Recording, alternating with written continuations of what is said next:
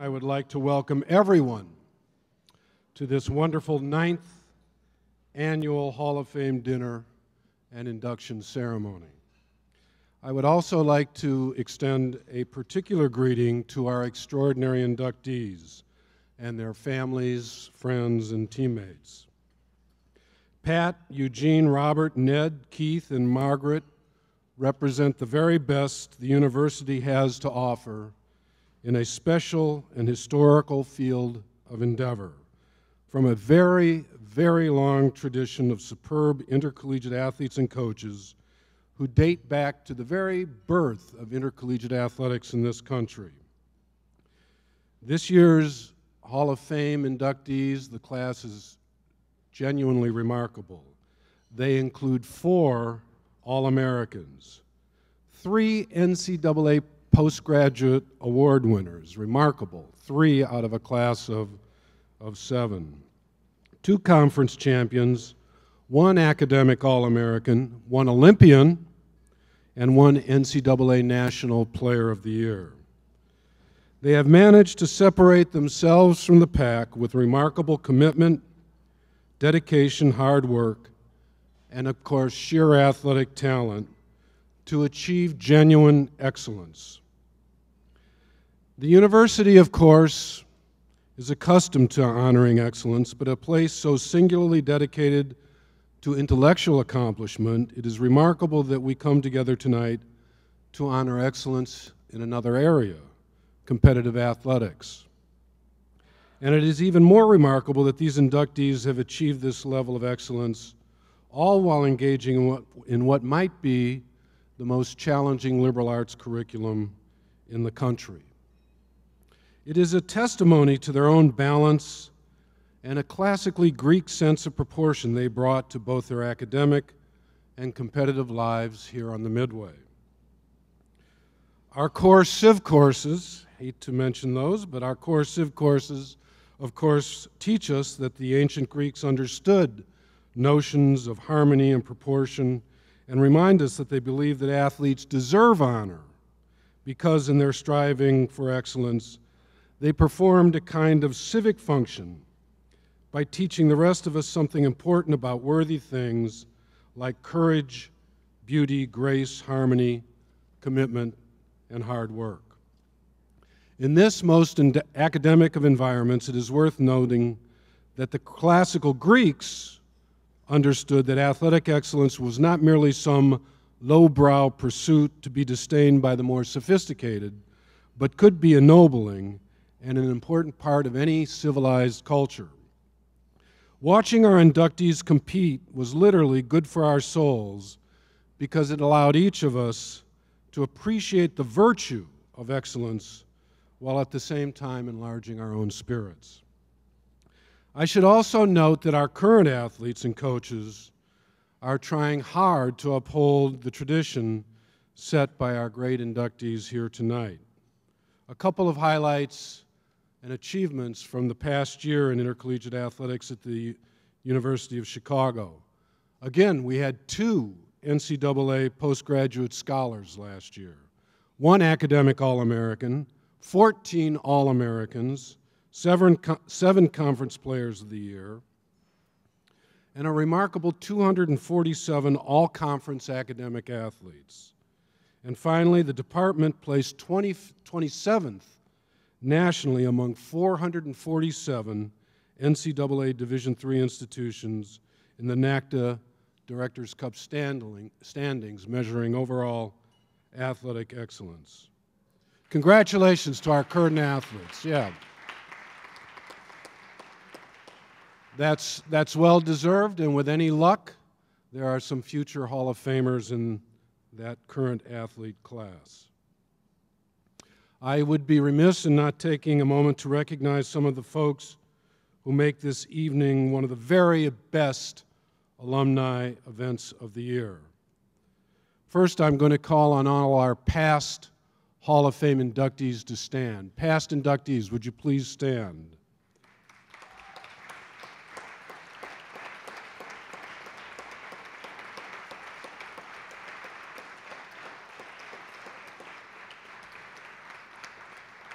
Well deserved, well deserved. Mitch Watkins, Kelly Osler, Mary Jean Mulvaney, Joel Siemens, Bill Gray, Ann Harvella, and I think Dan Phillips, I'm not sure if he's here tonight, are all here and to be congratulated. I would also like the presidents of the Graduate Order of the Sea and the Women's Athletic Association to stand, Dennis Walden, and I'm not sure if Virginia, Korak, and Callie Brown are here tonight, but Dennis, I know you're here. Dennis.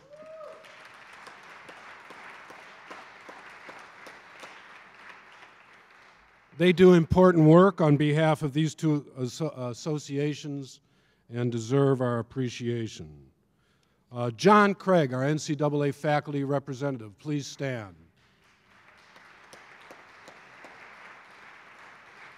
John is an associate professor of history here and represents our 625 athletes as our NCAA faculty rep. He does a wonderful job supporting them, writing numerous letters of recommendation for postgraduate honors, and attending more than his share of games and, of course, track meets. Our current athletes, we have a number of current athletes. Please stand if you're a current athlete.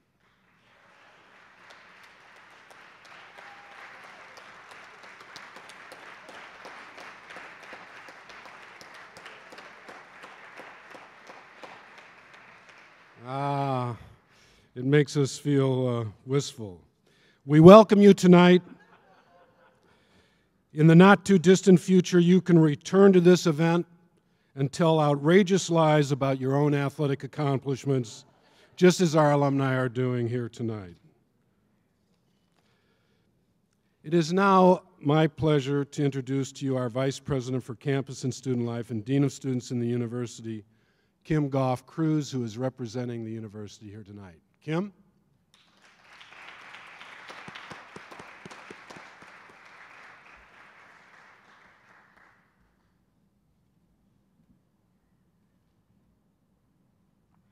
Thank you, Tom.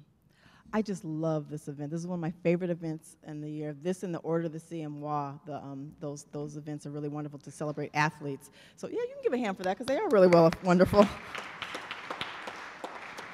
So I'm here to represent the institution. I'm here on behalf of President Zimmer, who couldn't be with us tonight, to welcome you to the Hall of Fame dinner.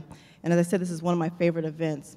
I want to give a special welcome to our inductees who are going to be inducted formally tonight, and of course to their family and friends, because we know without their family and friends throughout the years, they wouldn't be able to accomplish what they did when they were here in the field, and also what they've done since they've left us. So we want to thank you particularly. I also want to take a moment to acknowledge those who are representing two of our inductees who are actually getting their awards posthumously. That would be Ned Merriam from the class of 1908, I'm sorry, and Keith Parsons from 1933. They have representatives here, and we want to particularly acknowledge them. Now, I am sure that many of you have followed UChicago athletics over the years, and you know that interest has waxed and waned over the years for some time. But you understand the value of Maroon athletics, and so your interest has been really consistent. At the university, we speak of scholar athletes, and in other words, we really focus on the sound mind and the sound body. But we know that we have had a tremendous, as Thomas said, interest in our athletes over the years, and this year, 625 athletes are playing in a wide variety of varsity sports. But even those who aren't in athletics, in varsity sports, are also really embracing the imprimaturs of scholar athletes, but also sound mind and sound body. We have 1,100 students who are participating in club sports, and 6,200, another 6,200 who are actually participating in intramural sports on campus as well. And that makes us one of the most robust academic and athletic programs in the country. So it's not just as varsity athletics, but it's athletics for athletics' sakes in general. So increasingly, we see that our student body is focused on stretching their minds, but also their bodies, and certainly our varsity athletes lead the way. Tom always speaks to me at the end of the year about the evaluations that he reads from the athletes. He reads all 625 every year, which is quite a bit. But one of the things that he says to me is a consistent theme that they mention, and that is a sense of community that they get in their teams, the value that they place on being part of something that's much larger than themselves. We know that's a universal feeling for the athletes across gender and sport, and I suspect that for you, when you were playing and when you come back to these events, you recognize the value of community as well. It's a community of athletes, but it's also a community of wonderful alumni. Our sports give us the opportunity to point out for the broader student community an opportunity to actually come together to celebrate something big, a common cause, a common reason to win, whether it's basketball or volleyball or soccer or football tomorrow. We want to come together, that's right. We plan on winning.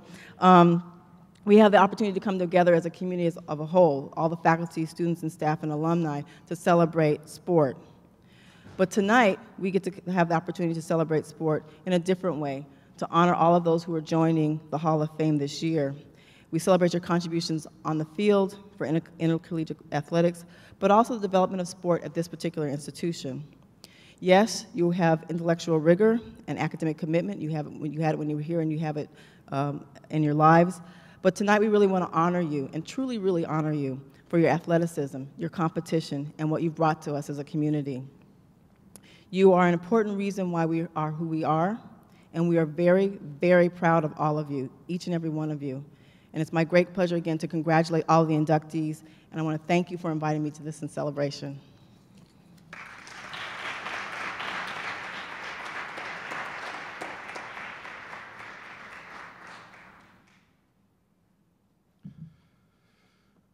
Thank you, Kim. Lester Munson. I'm delighted to welcome back our Hall of Fame Master of Ceremonies tonight. A word about Lester. If you don't know, he's the star of each and every Hall of Fame we've done since the very inception of Hall of Fame dinners. Lester earned his J.D. from the University of Chicago Law School in 1967.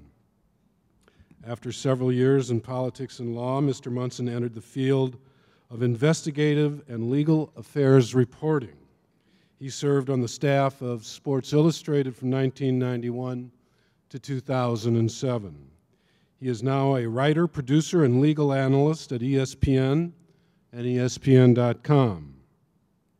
Using a unique combination of journalistic and investigative skills and courtroom experience, Lester has reported on legal issues in sports for over 18 years. He digs into criminal charges against sports celebrities. He analyzes labor issues that divide team owners and players. He describes the dynamics of money, celebrity, race, politics, economics, drugs, gambling, and violence. Is there anything more you want to add to that list, Lester? In a sports industry and a business that commands a larger audience than any other in America. As a senior writer and legal analyst for ESB.com, his current and recent assignments include the congressional hearings on the steroid era in baseball, Roger Clemens and Miguel Tejada prosecutions, the prosecution of NFL star Michael Vick on dogfighting charges, gambling charges against an NBA referee, the Barry Bonds perjury trial, the Roger Clemens mistrial, the Lance Armstrong perjury investigation, and the Dodgers turmoil in the McCourt divorce settlement. Using his legal training and expertise, Lester is able to gather and analyze material not often found in routine sports coverage. He is able to put criminal charges and civil litigation in the sports industry into contexts that give new insights into each and into the American pop culture. Mr. Munson has received numerous awards, and his work has appeared in the series Best American Sports Writing. He lives in Chicago with his wife Judith, an attorney specializing in international public health issues.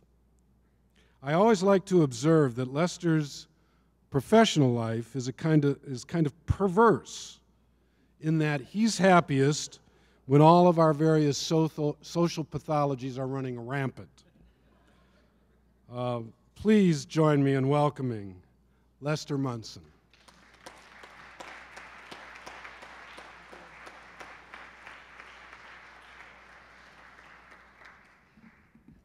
Now that you've heard Tom inventory the work that I do, you can easily imagine what a privilege it is for me to be involved in something like this, where everything goes well.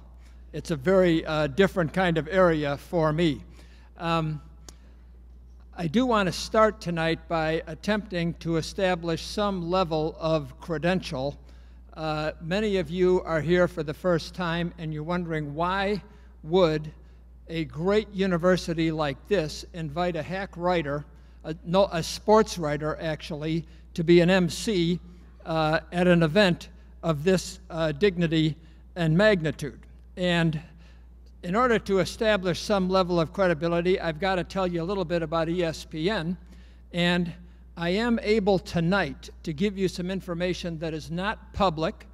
I don't mind at all if you talk about it, but I do have something, I think, that gives you a sense of why we at ESPN are beginning to take ourselves perhaps more seriously than we should. We are now, ESPN is now the official television network of the White House. I assume that you're not too surprised about this. We always call ourselves the worldwide leader in sports, but now President Barack Obama, in his third year of his first term, has said, yes, ESPN is the official network of my White House. Now, if you think about it, it should not surprise you. When President Obama was going to make a very important speech about jobs, what did he do? He scheduled it around a National Football League game. He scheduled his speech so that he would not interfere with opening night in the National Football League. What else has he done recently? He invited the 1985 Chicago Bears into the White House. Think about this. The 1985 Chicago Bears. Their championship was 26 years ago, and this means he's inviting into the White House the likes of Steve McMichael, known among football players as Mongo because of his animal tendencies, and Jim McMahon, the quarterback who generally shows up barefoot in various situations. He invites into the White House two athletes who are barely housebroken, so we know that he is interested in sports. In March, he spent 1 hour on our network making his NCAA basketball picks. Did you watch this? It was embarrassing. He knew more about East Carolina than our college basketball reporters knew. So we're not surprised. Previous presidents have spent their time watching CNN, MSNBC. Remember on 9/11, we saw pictures of George Bush and Dick Cheney watching the towers collapsing on CNN. But here in this White House, we, ESPN, are the official network. This began in the 2008 campaign when he was running first against Hillary Clinton and then against John McCain. He kept showing up in Bristol, Connecticut, the headquarters of ESPN. The campaign people would always say, well, we happened to be driving by and we thought we'd come in and maybe we could get on one of your programs. Bristol, Connecticut is not near anything. You have to go an hour out of your way to get to Bristol, Connecticut. We couldn't get rid of this guy during that campaign. He would show up, he'd want to play one-on-one basketball or 3-on-3. Whenever he wanted to play 3-on-3, he brought with him Arnie Duncan. Arnie Duncan is 6'9" and is a phenomenal basketball player. Why is he the Secretary of Education? Because he's 6'9". That's why. It's very simple. So they would play 3-on-3. We have an anchor, some of you are familiar with him, named Stuart Scott. Stuart Scott, whenever he realized the Obama campaign was coming onto the ESPN campus, Stuart would run and hide. He had had such a terrible time playing one-on-one with Barack Obama that he never wanted to see the man again. Obama, I'm not sure you're supposed to say this about the President of the United States, but Barack Obama, our president, is very good at trash talking on the basketball court. And he would terrorize Stuart Scott. He would say, Stuart, you know I'm going to my left. I'm going to destroy you now. And then he would, which would make Stuart very unhappy. So he was hiding. In that summer of 2008, I was sitting quietly at a summer place that Judy and I have in northern Vermont. The phone rings, and it's a guy from the Obama campaign. They were getting ready for their convention. Remember the convention in Denver, Colorado, when he became the official nominee? And they were trying to plan the staging of all the events. This was during the Olympics in Beijing. While Obama was winning the nomination, Michael Phelps was winning all those gold medals. And so the Obama campaign thought, well, here's what we need. We got to get Michael Phelps to come and join us at the convention. So they call me thinking I can find Michael Phelps for him. As it turns out, that's the kind of thing I can do. I gave them the phone numbers of Michael Phelps' agent, his manager, and Michael himself so that they could say, please join us, the Democratic nominee for president at our convention. Now, Michael Phelps at that time was the hottest commodity in sports marketing. The last thing he was going to do was get involved in partisan politics. He wants to sell things to both Democrats and Republicans. He doesn't just want to sell things, so he turned them down. But it cost me a day and a half trying to respond to the Obama campaign so that they could try to get Michael Phelps to come to their convention. I do know for sure that we are the official network. Everybody you talk to in the White House says the president watches one television show, SportsCenter. It is the crown jewel of our programming. I have very good sources for that. I'm a journalist. I should protect my sources, so I'm only going to give you their initials. David Axelrod, Rahm Emanuel, Norman Eisen, and Bob Woodward. I have talked to all of these people about what happens in the White House, and they agree on one thing. Don't get between the president and SportsCenter if you know what's good for you. David Axelrod, as some of you know, is one of his political strategists. He is now back in Chicago. He's working on the campaign. And we had dinner one night, and I asked him, David, what about this? You're back in Chicago. Can you just work on the campaign, or does the White House try to involve you in all the things that go on there? What is your day like? And he takes out his BlackBerry, and he shows it to me, and there are a series of email messages forth and back between the President of the United States and David Axelrod. 14 emails. Now, this would take, what, 35 to 40 minutes for these emails to exchange. And what was the issue that they were emailing forth and back about? Is Derrick Rose an elite player? This is what they were talking about in their emails. Obama does have a speech that he gives in which he encourages parents to become involved in the lives of their children. And one of the riffs in the speech is limit your children's television.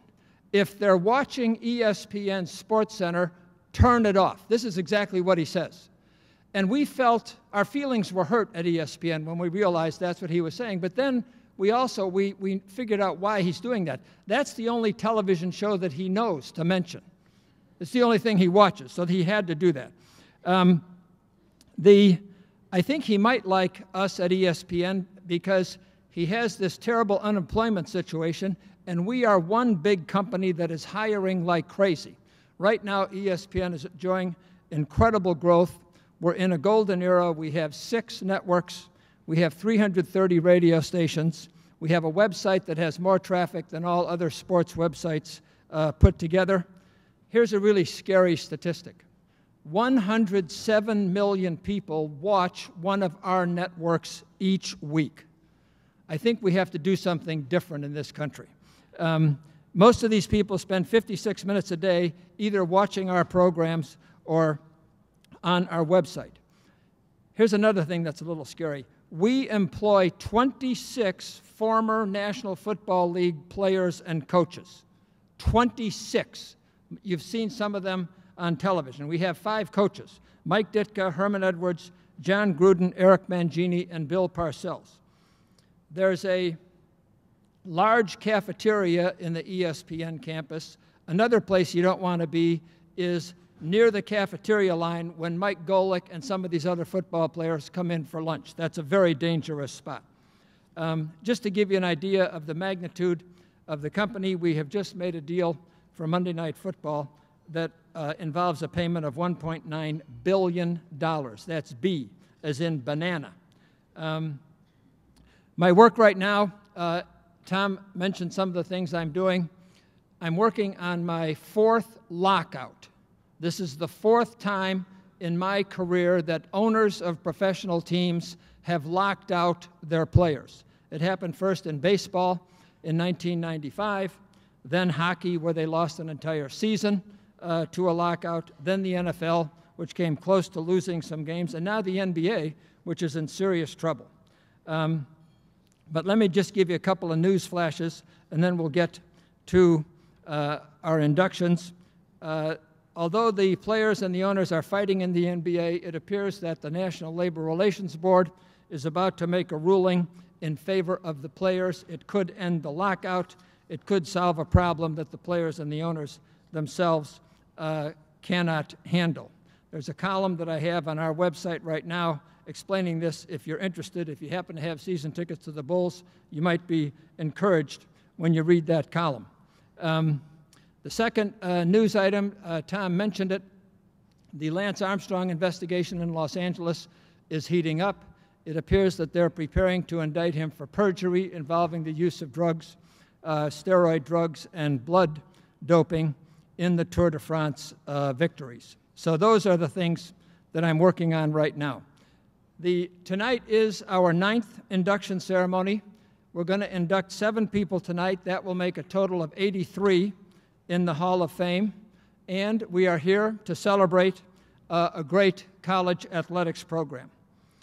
Everybody who studies college sports in America, academics and others, agree that this is the model of what an athletic program should be. It's comprehensive, it's competitive, it is all that is good in college sports and none of the bad. We have student athletes here who are actually students and athletes. My favorite observation on these issues comes from David Boren. He is the president of Oklahoma University.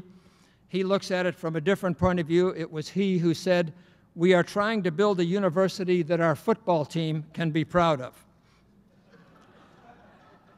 We take a little different approach. We are doing things the right way here, and I am proud to be a part of it.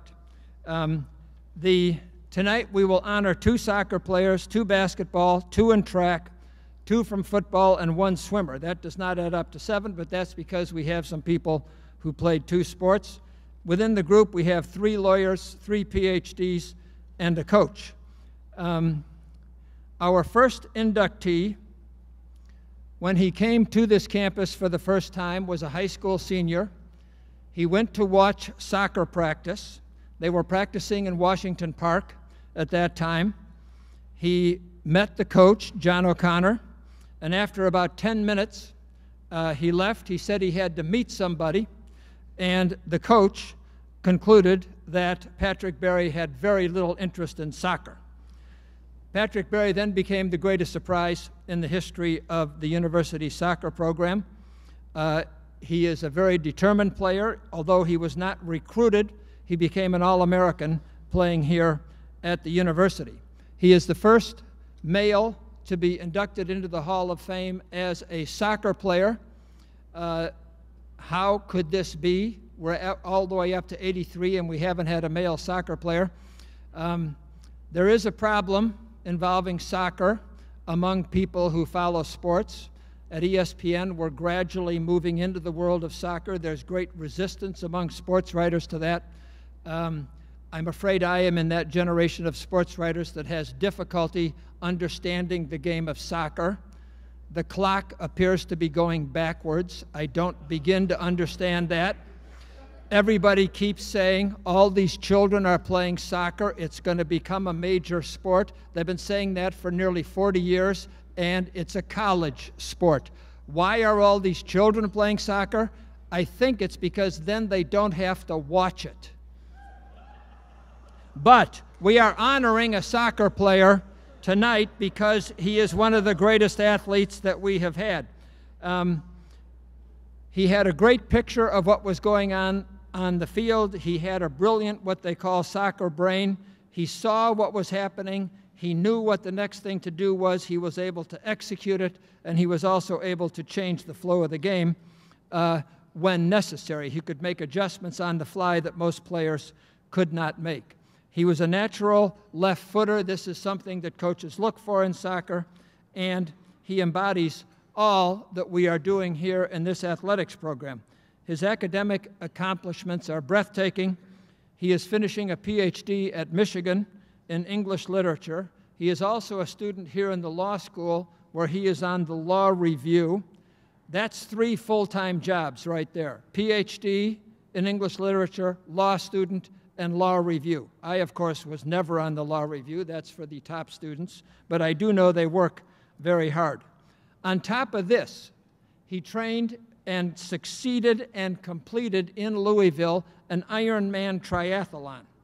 He trained 6 times per week because he was interested in seeing how much he could do. Are you aware of what an Ironman triathlon is? The first thing you do is you swim 2.4 miles. You get out of the water, you get on your bike, and you ride 112 miles, and then you run a marathon. Almost impossible to conceive of, much less do, but he did it. He had done 5 marathons before that. He is going to finish the law school here in the middle of next year. He will then finish his PhD, and he is then planning on doing a clerkship in one of the courts. We already have a member of this Hall of Fame who clerked for the Chief Justice of the United States Supreme Court, John Roberts. His name is Mark Mosher, a baseball player. You saw him on the slides. I think I can predict safely that this inductee, Patrick Berry, will be a clerk on the United States Supreme Court as well. He has played professional soccer. He played in Scotland, and while he was playing in Scotland, he worked as a janitor. Here's a PhD in English literature working as a janitor. They've already done the movie Good Will Hunting, but if they hadn't, he could be the star of that movie. So help me welcome Patrick Berry.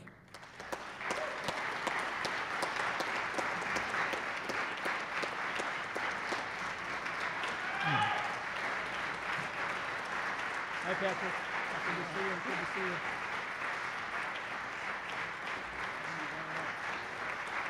Okay. Want me to? Sure. I'll hold. Let me get this.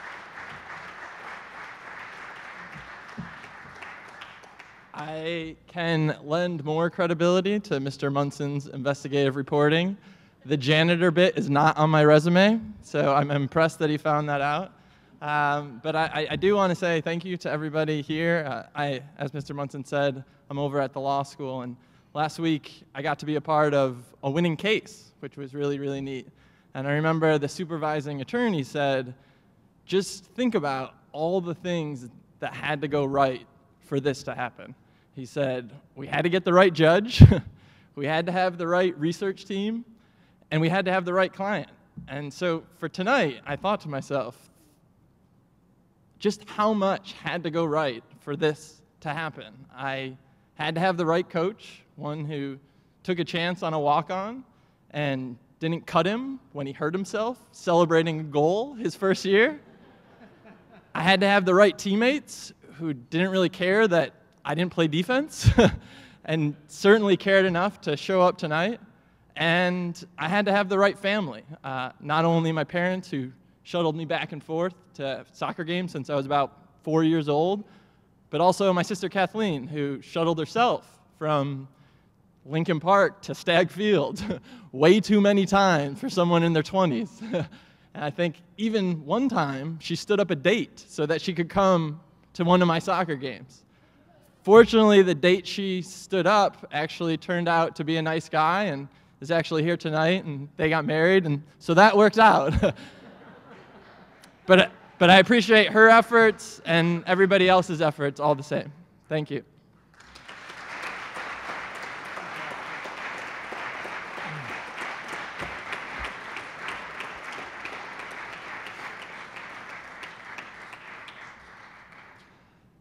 Our next inductee is the greatest rebounder in basketball history here at the university.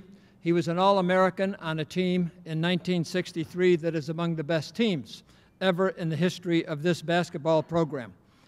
He is the second player from that team to enter the Hall of Fame. Joel Siemens, who was the top scorer on that team, was inducted a few years ago.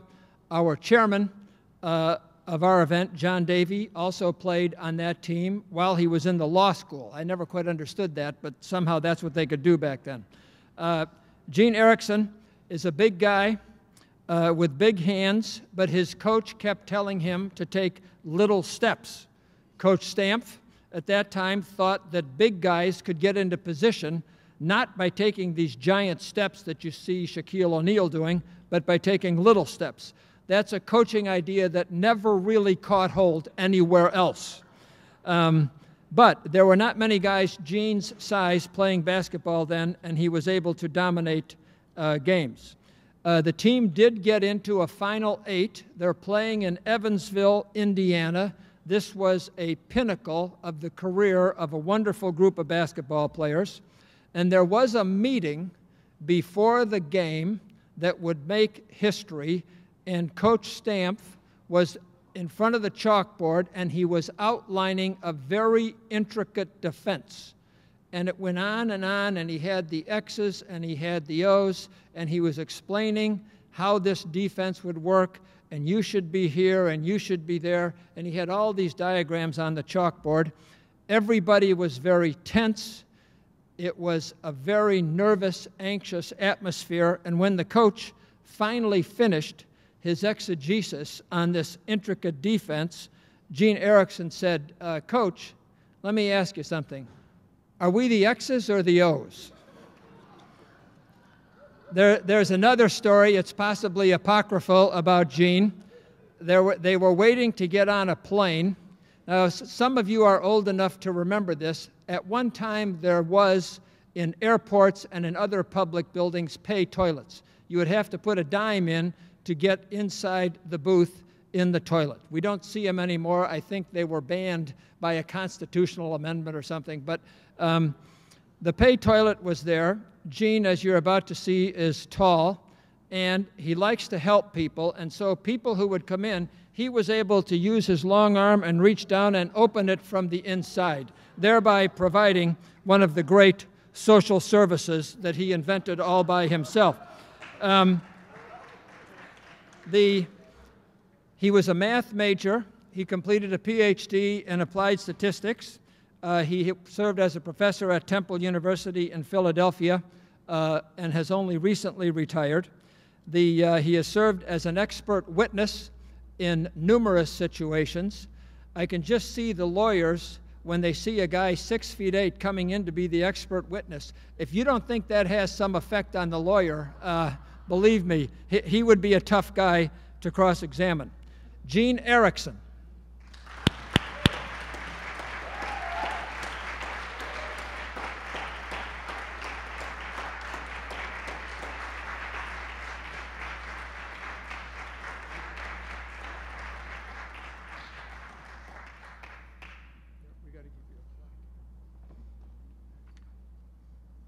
Thank you very much. Well, I got just a couple of things to say. First of all, I got a group of teammates at table number 6, and there's another group of teammates. I'm sitting back there, I think it's table number 12. And whatever we did as a group. Now, back in the spring of 1963, I was trying to decide which college I wanted to go to. And I'd applied to Princeton. I'd been accepted at Princeton. The Princeton basketball coach wrote to me and said, since you got at Princeton, we know you got in to every other school you could conceivably have applied to. After that, I came to the University of Chicago. And the thing about the University of Chicago is that it was not Princeton. And I found out I was a major in math. I don't think that I ever had a math professor who was aware that we had a basketball team. And I can tell you that my basketball coach, who was an amazingly astute coach, had a clue about mathematics. So I went through the university with a bifurcated personality. Now, we all thought that if the world were different, we'd be Division I basketball players. And our coach encouraged that. So in our junior year, we went down to play Bradley. And Bradley was number 5 in the country. And we had a special University of Chicago offense. And at the half, we were ahead 20-16. Now, don't ask me what the final score was, because the second half was quite different. But we really were into our basketball.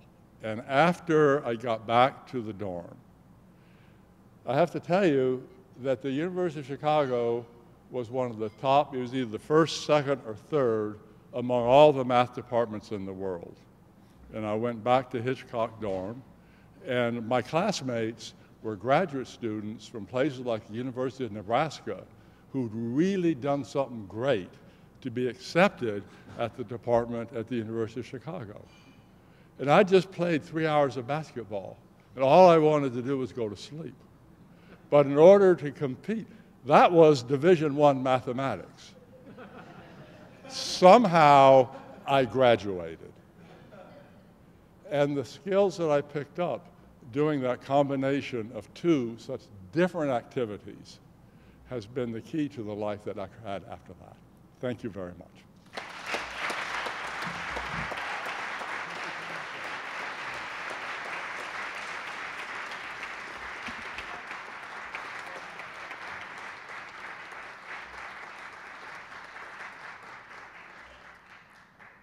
Our next inductee established himself as a great runner during his 4 years here. His best event was the 1,500 meters.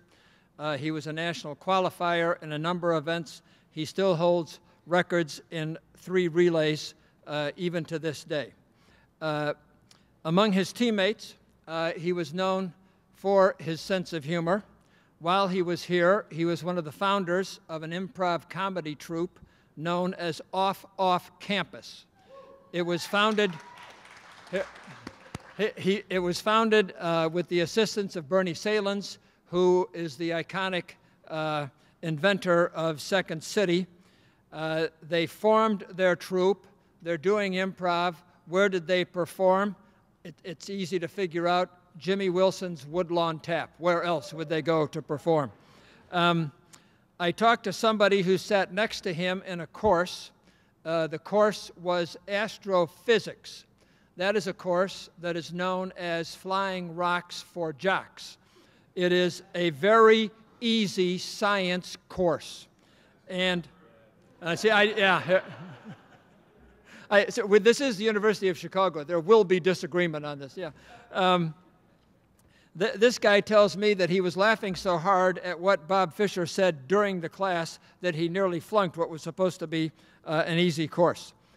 During his career here, there was a time when, for some reason, he wore under his uniform, under his university track uniform, a sleeveless gray turtleneck.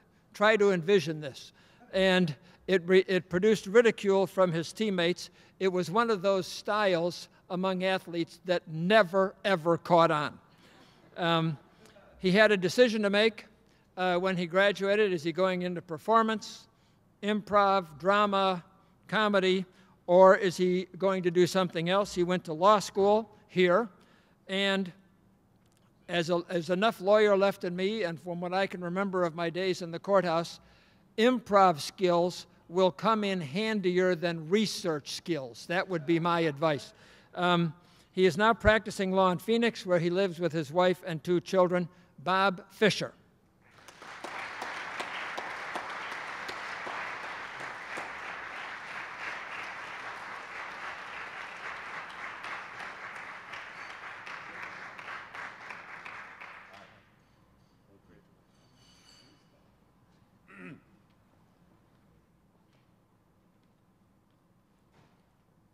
Thank you very much, and it's quite an honor to receive this induction and this plaque of, I believe, Cantinflas, funniest man of all Mexico. Well, you'll have to see it. But when you do, you'll think of Cantinflas and do a little research and watch Around the World in 80 Days. He's hilarious. I had the privilege of running here at the University of Chicago under the great coach Ted Hayden. Ted himself was not only a great coach in person, but a very funny man, well into his 70s, which gives me 20 plus years to gain a sense of humor. The experiences with on our team and under Ted, who Aaron Rourke and I were discussing this earlier. I believe Sports Illustrated did a kind of a celebration of Ted, which was intended, I think, to capture the end of his career, but I believe it was from 1973. And we ran under Ted in the mid-'80s, and he was still going strong. And it was a great honor. It's a great honor to follow Michael Ericksen into this Hall of Fame, who went into the national finals at both cross-country, track, and field. And as I look at the news of sports here at the U of C now and see so many more regular instances of excellence at the highest levels of competition by Maroon athletes. At that time, it was a thrill for me to think of a guy like Mike Ericksen and think, well, here's somebody who will only come along once every 20 years at the U of C, and then maybe to contribute to the idea that, no, it can happen more often. I'm grateful for my teammates who are here tonight, and we're thinking fondly of our friend David Raskin, who's a little under the weather, and we wish him our best for a speedy recovery. Again, thank you so much.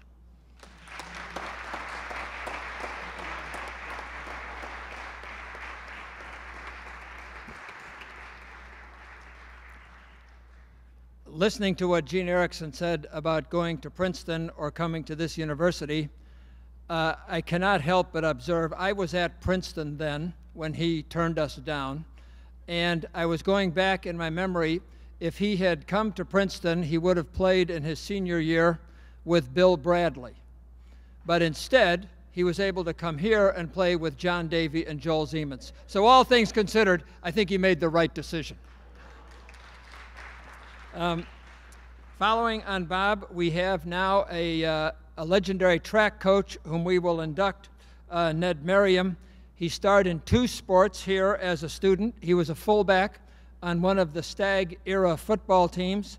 He was a good enough fullback that when he decided not to play his senior year, it was a news story in the Chicago papers. His best sport was track. He ran the quarter mile, the 400 meters, and he ran hurdles, 2 of the most difficult events and demanding events in all of track and field. He was a Western Conference, that was the predecessor to the Big Ten. He was the conference champion in both of those events. In the quarter mile is both a sprint and an endurance contest. It is a race that is run full speed, 440 yards, probably the most challenging event in track. He was defeated only once, and that defeat came in the Olympics in London in 1908. He placed, but he did not win. He coached track at Texas A&M, at Iowa State, at DePauw, Greencastle, Indiana, and at Yale. When Amos Alonzo Stagg decided to give up coaching track and devote himself totally to football, he called on Ned Merriam to come and replace him as the track coach, and he was here for 21 years. Ted Hayden, whom Bob mentioned, was one of his star athletes. Jay Berwanger ran hurdles for Ned Merriam. If you look back on it, here we have had 3 track coaches, Amos Alonzo Stagg, Ned Merriam, and Ted Hayden. That's over a period of almost 100 years, 3 of the greatest coaches in the history of college sports. His family here in Hyde Park became a powerful force for reform politics. A nephew, Robert Merriam, once ran against the original Mayor Daley, Richard J. Daley. He lost, of course, but he got closer to beating Richard J. Daley than any of the other 5 people who ran against him over the years. Accepting for Ned Merriam is a current star on our track team, another hurdler, and his name is Tyler Callway.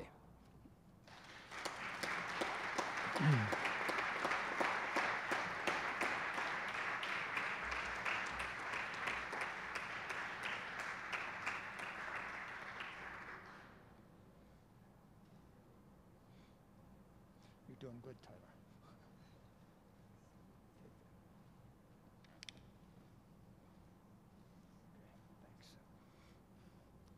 Tom Weingartner promised Tyler he would not have to say anything, so we keep our promises around here.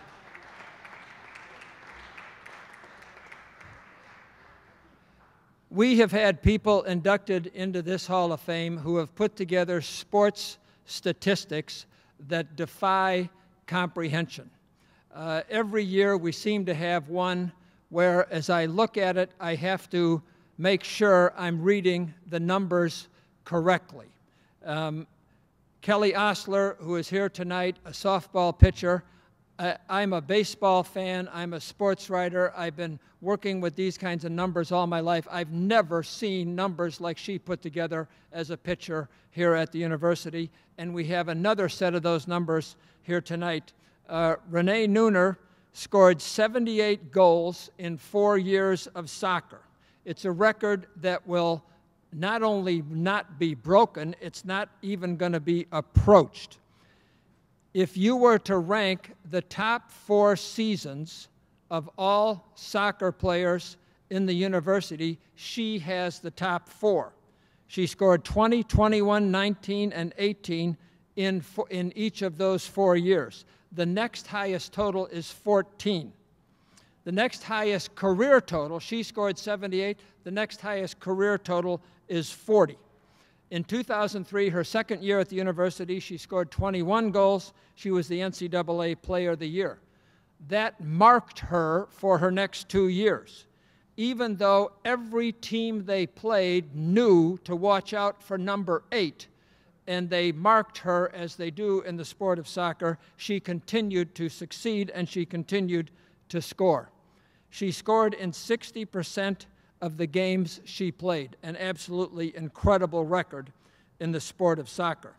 Keep in mind that the girls here play the toughest soccer schedule in the nation. They do not have any easy teams where a player can run up 3 goals. During Renee's career here, they made it to the NCAA tournament all 4 years. They made it to the Final Four twice, and they played for the national championship in that amazing year of 2003. Over her career, the team won 80% of its games, a winning percentage of 800. I'm a Cub fan. We're happy with 400. I asked how did she succeed doing this, and the coaches finally concluded that all Renee needed was 15 seconds and the ball, and she could score. A soccer game, this is one of the things, a soccer game, it can be 90 minutes long, counting backwards, but they can mark her for 90 minutes, but if they lose track of her for 10 or 15 seconds, she has the ball and she has scored. There was a double overtime game against Puget Sound. The winner of this game was to go to the Final Four, even though the Puget Sound players had been keeping track of Renee every minute. We're now into the hundreds of minutes. With 2 overtimes, we're up to 110 minutes. She finally found a space. The soccer term is backside space. I want to show you that I'm learning soccer here. I want to the backside space, and she scored. It was a walk-off goal. She was a phenomenal shot. When she shot the ball at the goal, she made 3 out of 6 on average. A good soccer player makes 1 out of 6. So this is a different level of soccer player from anything that we've had. She is currently teaching at Northeastern University here in Chicago, and she's coaching at the high school level. Renee Neuner.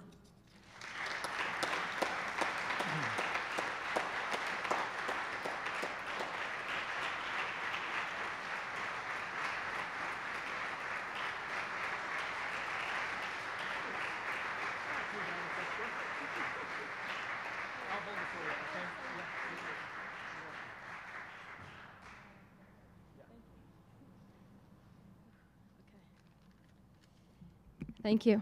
I'm so sincerely happy to be here tonight. Not only does this occasion provide us all a rare opportunity to see Amy Reifert in an outfit other than soccer apparel, but the occasion has given me the amazing opportunity to reunite with my former teammates, the incredible student athletes that truly made this honor possible. I genuinely cherished our time together on the field, and I equally hold dear the opportunity to reconnect. I want to thank the University of Chicago faculty, staff, alumni, and Athletics Hall of Fame members that have entrusted me with this great honor. I also want to thank 3 people that have significantly shaped the course of my soccer career and my life. Amy Reifert, as many of you here tonight are already well aware, is more than simply a soccer coach. She is a mentor, a teacher, a friend, and a role model. During my time here at the U of C, she was the first person I turned to while overwhelmed with an existential crisis, and she was the first person to call me out when I wasn't being true to myself. Amy, your insights, encouragement, criticism, especially the criticism, and your strength have made me a better person, and your impact on my life will remain a part of me forever. I truly can't thank you enough. Finally, my parents, Sharon and Dennis Neuner, 2 people who never missed an opportunity to teach me the meaning of perseverance. Because of you, I genuinely enjoyed 7:30 a.m. practices in the freezing rain. You both have consistently provided profound encouragement through every decision, failure, and accomplishment. Now, it has been 5 years since I graduated, but I did a bit of math recently. I calculated that during my 4-year soccer career, my parents traveled approximately 39,000 miles to watch me play soccer. This distance is significantly greater than the circumference of the earth. Mom and Dad, your enduring support for me is sincerely appreciated. This is an amazing privilege, and I'm very honored to be here. Thank you.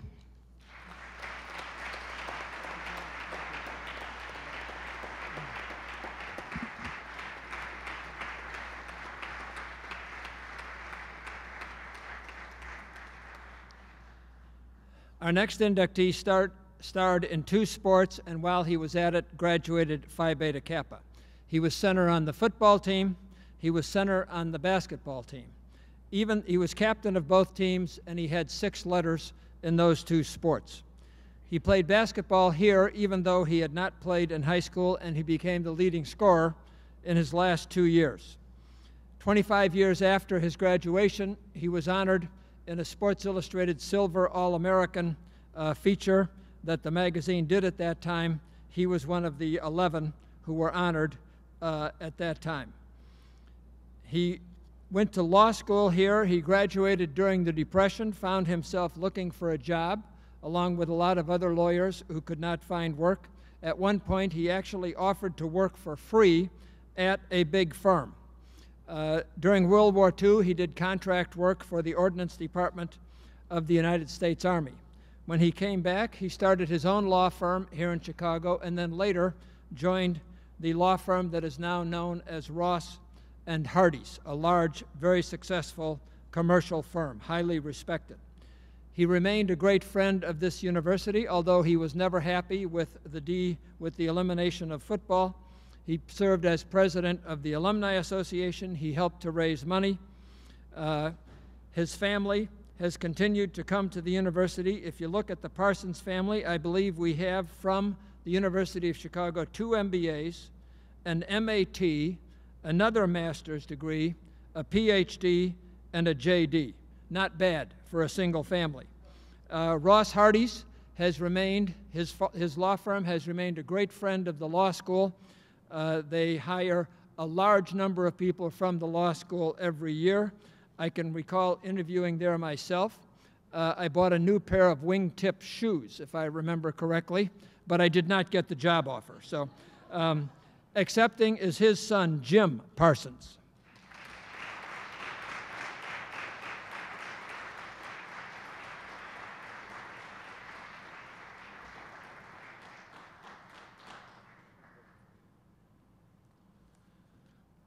Well, actually, I'm a little confused. I was told that I had 20 minutes tonight, and from the prior speakers, I gather it's less than that. Is that correct? I actually happen to be the son that went to the law school, so that's why I may not be as brief as others. No, I'm just kidding, really. Dad lived and played sports in a very different era. He was a tall, lanky guy. He was just under 6'4", and he weighed about 190 pounds. So he wouldn't have been a big guy in either sport today. Excuse me. I don't think I did that. But it's interesting, in an interview a few years ago, he said that he never lifted weights here. So if he'd played today, he might have been a little heavier because he probably would have lifted weights. But I think it's interesting to note that the sports were very different back then, particularly football. We probably wouldn't recognize the game that he played today. Many of the offensive plays that they used aren't used any longer. In fact, Dad once said that he rarely snapped the ball to the quarterback. So as a center, he very rarely snapped to the quarterback. I don't really understand that, but that's what he said.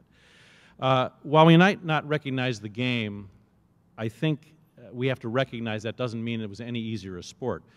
They still hit each other really hard, and they had leather helmets and no face mask and very little padding. So it was a pretty tough day out in the football field. The players also had to display a lot of endurance. After all, the offensive team and the defensive team were one and the same. In those days, going both ways, I guess, had a little different meaning. The long train trips were a little different, too. Back in those days, they took trips to places like Yale. So they got on the train and they went out to Yale and they took the train all the way back. So it wasn't easy during those times. But to be honest, some of the things really haven't changed too much. The lessons that they learned on the field and off the field were really huge. Dad often talked about the values the old man, that's Amos Alonzo Stagg, used to promote with his players. Dad said that Stagg was actually as much a teacher as he was a coach. And playing for Stagg was no small deal. No one really wanted to screw up in the face of a living legend. And you always wanted to make sure that you were never called a jackass, or, as Dad said, a triple jackass, which was Stagg's way of telling people they'd really screwed up. Both Stagg and Dagg's basketball coach, Nels Norgren, are both members of the Hall of Fame, and that's for very, very good reason. Regardless of the records that those teams had in any given year, the teams they coached were really exceptional. Why do I say that? Well, they must have been, as I know that Dad's experience with collegiate athletics here at Chicago played a huge role in shaping the rest of his life. He loved referring to the university as the university in our house, and that's the way we grew up knowing it. That's why we all came back. And he would have been incredibly honored to be inducted into the Hall of Fame tonight. I can assure you, and I can see him right now, he would have been all smiles.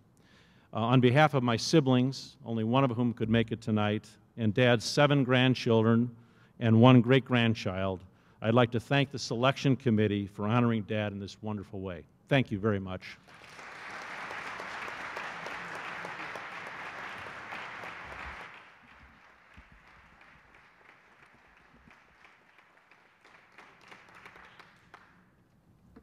No one trained any harder than our next and our final inductee tonight. It was not easy for her to train here. She was a swimmer. She was here during the era of the notorious Bartlett Pool, a pool that was 20 yards long, that was barely adequate for training. Occasionally, while Margaret Pizer was here, they would travel to the UIC, University of Illinois Chicago pool, closer to downtown. It's a 50-meter pool, 8 lanes wide, just like the pool now in the Ratner Center. They would do that in the evening. They would finish at 10 o'clock. They'd be back on the campus around 11 o'clock, and then they would be back in the Bartlett pool at 6 o'clock the next morning, and Margaret never missed a practice. Her coaches were amazed at how hard she could train. Basically, she could swim any event.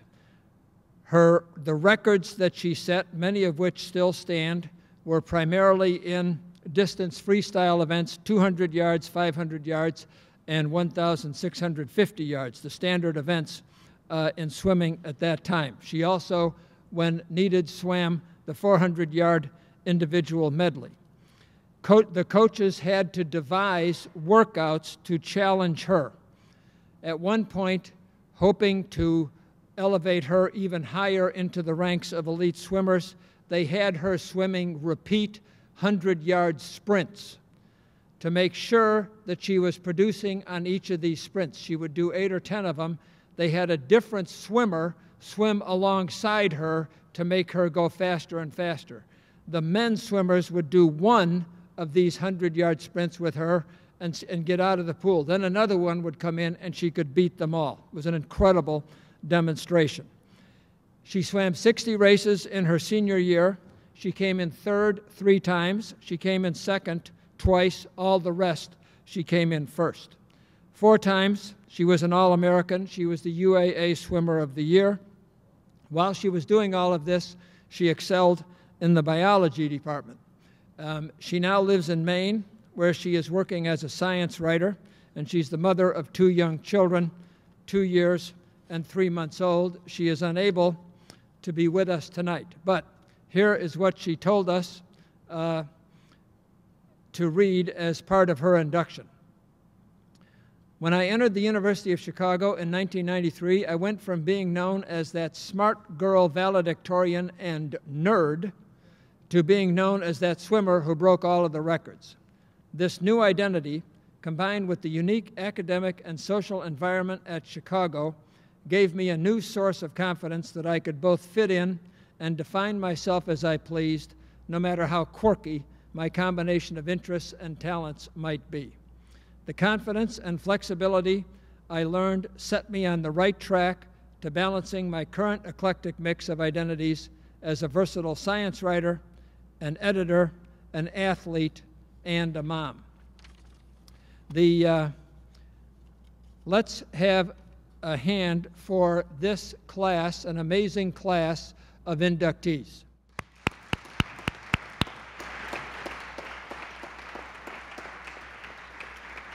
Thank you.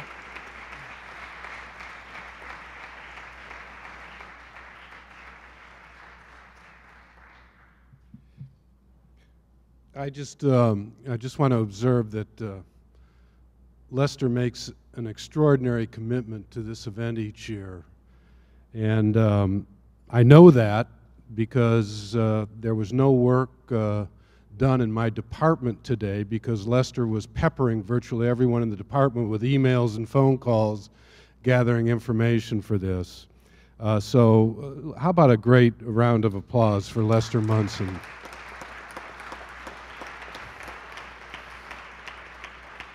Lester, we thank you for your great sense of humor, your extraordinary insight, and the great commitment you have to the University of Chicago and the athletes here. Thank you very much.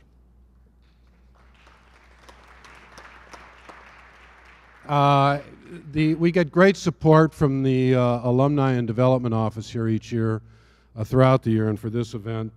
And I've been instructed to keep this introduction short, but Damon, I'm sorry, I've already written it, so we're going to have to go with the introduction I have down. In early 2011, Damon Cates rejoined the University of Chicago as Associate Vice President of Alumni Relations and Annual Giving and Executive Director of the Alumni Association. That title alone takes a few minutes to read. Damon has worked in higher education since 1996 and has held various alumni relations and annual giving positions. Most recently, he was the Executive Director of the University of Pennsylvania Fund.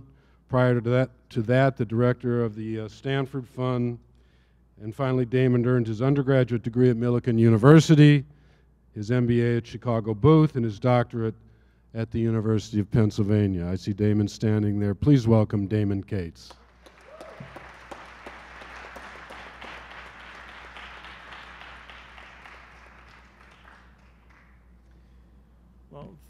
Thank you, Tom. It's a real pleasure to be here. I often am invited to alumni events, and it's a real pleasure to interact with all of our alumni and to represent the Alumni Association, but it's truly a special honor to be here this evening, to be here with all of you, and particularly our inductees. But On behalf of the University of Chicago Alumni Association, I want to also extend my sincere congratulations to all the inductees. It's a truly testament to our alumni community and how strong we are. We are proud of all of our alumni, especially those who have been honored here this evening, but are also especially proud of their accomplishments both on and off the field. And it's wonderful to see so many of you here this evening in support and in celebration of the University of Chicago Athletics program, which too is also a true testament to what is alive and well and vibrant when we talk about the University of Chicago family. So I hope you'll continue the celebration later this evening.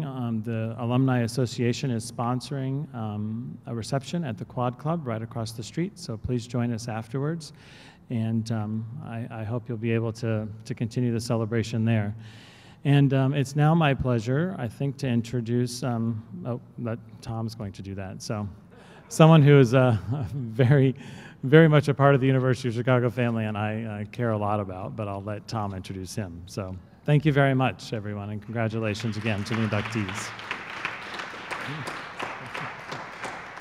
I wanted to say something about John. That's all right. That's all right.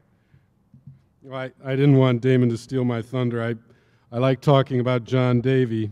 Special thanks to John, who is the chairman of our Hall of Fame Selection Committee, and who so diplomatically chairs what are always interesting Hall of Fame voting meetings. You're not... Always get to the front page. Keep talking. In his chairman's role, John has been the most deft, sensitive, and knowledgeable committee chairman I could imagine.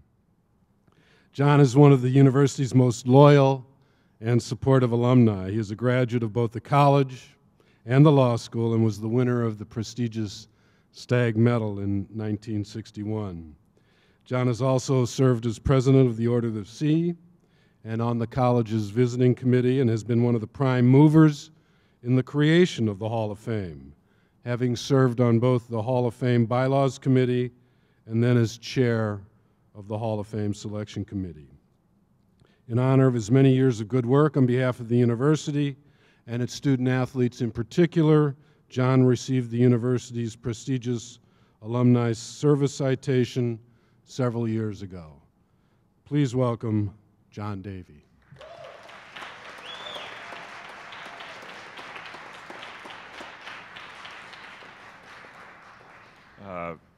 This is the thank you session. First of all, thanks, Lester, because this is always fun.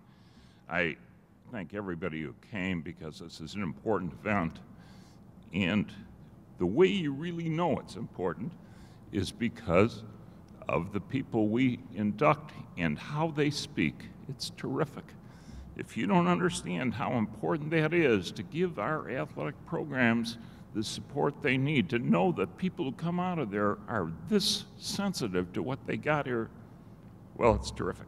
Anyway, I want to thank my committee who helped select all these people. I want to thank Ellen Perry and all her staff who put this on tonight. There's somebody named Clara Carlin who you don't even know, but I'd like to thank her because she did a lot for this. Here's my message to you. Send in nomination forms. That's your job. You know what this is about. You know what this is. And if you have people out there, you know, we don't know all this on the selection committee. You got to help us out with all this. We can do some research and all that stuff, but we actually have to get the names. You have to be nominated. You cannot be selected if you aren't nominated. So that's one of those things. Tomorrow there's homecoming. There's a football game.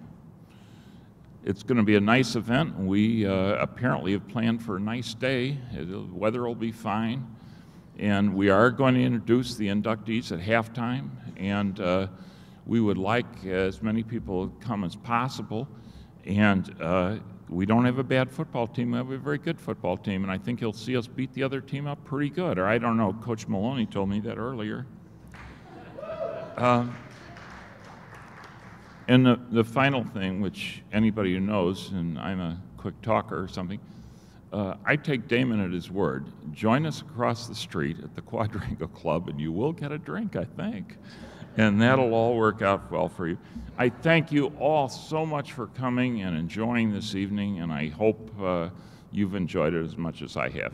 Thank you very much. Now wait a second. I forgot about the fact that, you know, it's usually the most embarrassing experience of my year, every year, but we have a group here. We have the a cappella group who are going to sing for us, and what they're going to do is they're going to sing a couple of songs, and they're going to sing the alma mater, and we will listen carefully to all the songs, but particularly the alma mater, because when they get done with the alma mater, we will all then rise and sing the alma mater with them, and you don't need to worry, John Davy isn't going to try and do it this year. So tonight we'll merry, merry be, hey! So tonight we'll merry, merry be. So tonight we'll merry, merry be. Tomorrow we'll get sober.